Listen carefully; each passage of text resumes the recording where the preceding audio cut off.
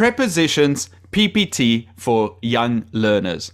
Hi everyone, my name is Eric and today I want to share a free PPT about prepositions for younger learners. This is from the Twinkle website and you can download it for free. I put the link in the description below. So this PowerPoint is called Where is the Cat? And students have to tell you where a cat is. Is it under the table, on the table, behind the table, in front of the table? Remember to practice with your students before starting the PowerPoint. I like to take an apple and put it on the table and then ask random students where the apple is so that they can practice and go into the PowerPoint with enough knowledge and confidence before starting. Let's check it out. This is a lovely, colorful PowerPoint for students. How to play. Click on the boxes to reveal the picture underneath. Can you say where the cat is? Click on answer to reveal. Look at all these lovely children from different backgrounds so that students can see all the diversity in the world. You can click on these boxes to reveal the cat, and as soon as they can see where the cat is, they can raise their hands and guess. The cat is in the house. Answer, the cat is in the house.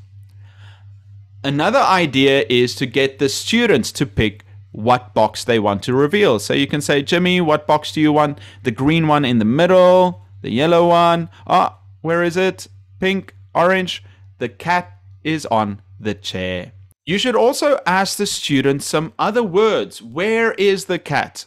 What do you see? What is this? It's a bicycle. What color is the door? You need them to use their vocabulary and talk about this setting. It's a really good practice for the students. Another idea is to put them in groups so that each member of the group gets an opportunity to answer. The cat is in the box. Boy is looking for the cat. Use the vocabulary, use these prepositions when asking the students extra questions. Where is the cat? It is on the book. You can also ask the students, where is the cat? It is in the library. Get them to use the vocabulary and practice. Oh, the cat has such beautiful eyes.